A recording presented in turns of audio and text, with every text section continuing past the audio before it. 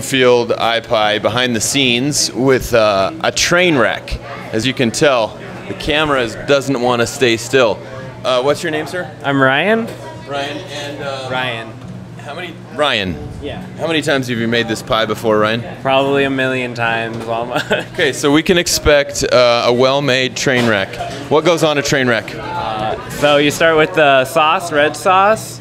You'll go down, get some mozzarella cheese, put some mushrooms on Now, it. you get that sauce all over the thing. I mean, there's not an inch that you didn't cover. Oh yeah, we don't do crust here, so crustless pizzas, because no one likes throwing away the crust, right? Deal. I like that philosophy. And you're, I imagine, a pizza connoisseur yourself. You enjoy the cuisine? Oh yeah, it's really good here. Probably the best pizza in Colorado. Yeah, I've heard that said a lot. Okay, so continue on with how you prepare this. How you know, we're pizza artists here. Right. So first you got the mushroom down. We do pepperoni. We gotta stick to patterns that we do. So this one's 7 and 3, 7 on the outside, 3 on the inside.